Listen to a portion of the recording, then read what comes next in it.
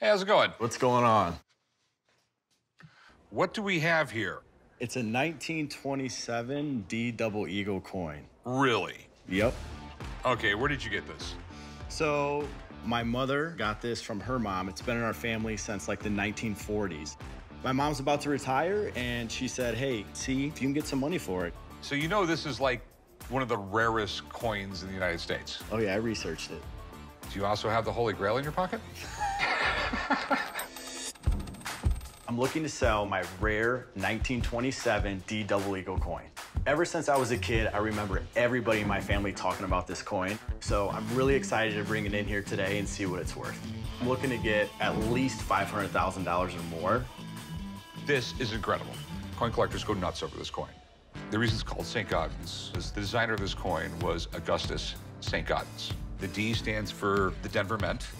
In 1927, the Denver Mint made 180,000 $20 gold pieces. Not a big vintage, but something weird happened. For some reason, the government came along and says, well, just throw those in a vault and we'll put them in circulation later.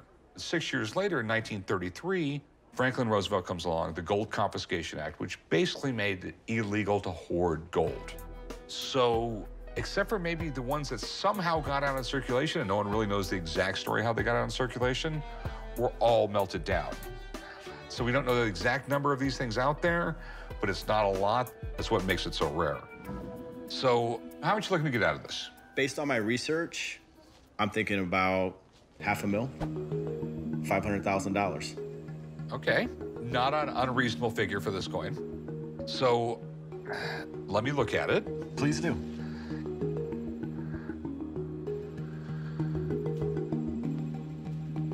Okay. So, do you know how much Grandma paid for it or anything like that? Actually, to be honest, I'm not too sure where she got it from. Okay. The second you said you had a 1927 D St. Gaudens $20 gold piece. I mean, you know, I've been in this business a long time, and this is not real. It's a fake. This is real gold.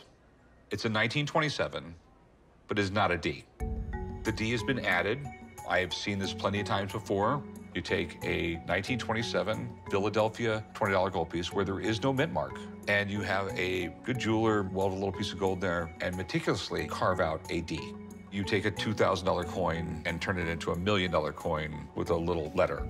But it's next to impossible to add the D correctly because the rest of the coin is struck with a 50-ton press. The difference is really easy to tell. But it is gold, so it's gotta be worth something. I mean, there's $1,800 worth of gold in this, but it's just not for me. It's not real. All right. It's worth the gold value. That's it. Well, thanks for checking it out for me. I appreciate it. Luckily, you're breaking the news to your mother and not me. Okay. All right, have a good one, man. All right, thank you. Thanks for coming in. I know that the coin is worth something, but in this case, the D stands for disappointment.